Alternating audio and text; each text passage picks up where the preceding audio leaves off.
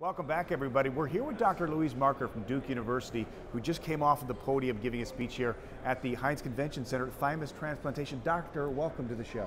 Well, I'm very pleased to be here. Talk about the highlights of your speech. People were buzzing about it. What were you hoping they took away from your speech?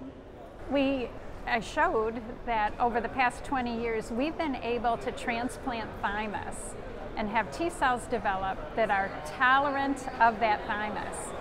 And that led us to hypothesize that we could transplant an organ that's the same type as the thymus and have it be accepted.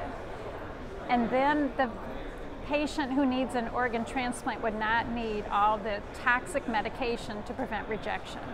There was a big buzz coming out of the speech. We were standing outside the auditorium.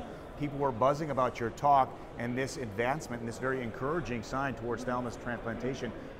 How does it make you feel to know that this research is getting spread amongst your colleagues now? Well, it's so important. I'm a pediatrician. I love children.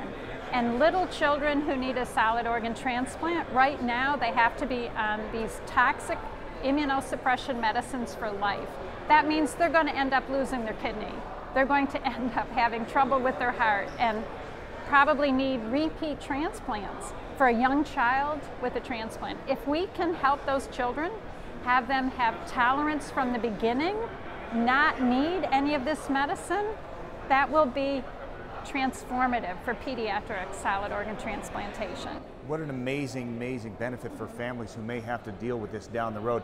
What kind of feedback did you get after your speech? It looked like people were very excited to hear you talk on this subject. Absolutely, and we've had a lot of experience over the past 20-some years, and so it is really fun to be talking to other physicians who have questions where we have data that can help guide them in what they are trying to do also with thymus.